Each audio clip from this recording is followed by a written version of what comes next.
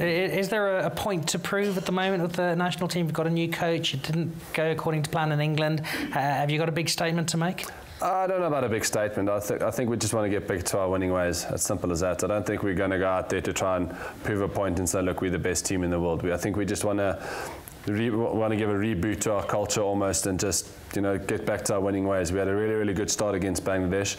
It was to win all 3 series of the whitewash is exceptional. So it's a very, very good start. And I think it's the best start a coach could ever have. So like I said, we just want to get our culture back in line, and show the world that we're still a force to be reckoned with.